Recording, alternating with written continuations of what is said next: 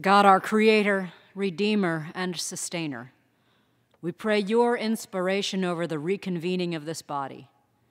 With much to be discussed, debated, and decided, allow your Holy Spirit to brood over the tumultuous waters and bring order and purpose into this new day.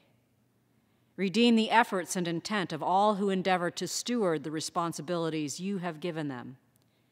May each of us speak out of genuine commitment, not just to the nobleness of our position, but to the welfare of our common humanity.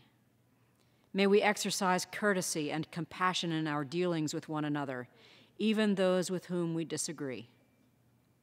Sustain us when the days grow long and patience grows short.